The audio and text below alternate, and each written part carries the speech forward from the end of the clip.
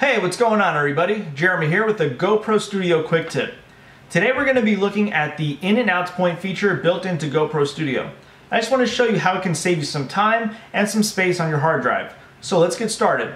So here I have imported a video clip from a recent snowboard trip I took. Normally you would import the clip and convert the whole video. But what I want to show you is the in and out points and how it can speed things up. So from this 5-minute clip, I'm only interested in this 10-second section right here.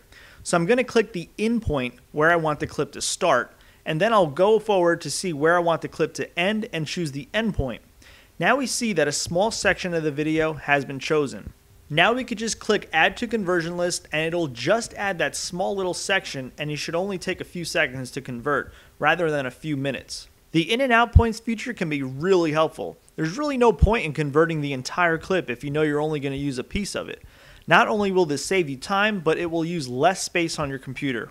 Alright guys, so that's pretty much it for this video. I really hope you found it helpful. If you learned something new, give me a like. That definitely helps me out a lot. If you have any comments, questions, or a request for a video, you can leave it down below. And like I said, that's pretty much it for this video, and I'll see you in my next one. Bye.